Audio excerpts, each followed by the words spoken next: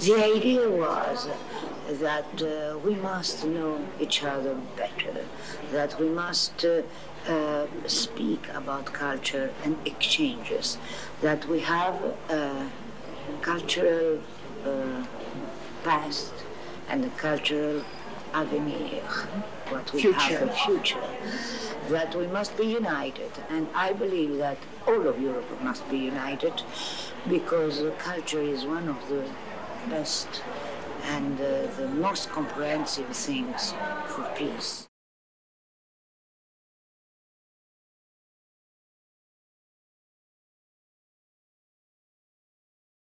The selection panel for the European Capital of Culture in Greece in 2021 recommends that you designate the city of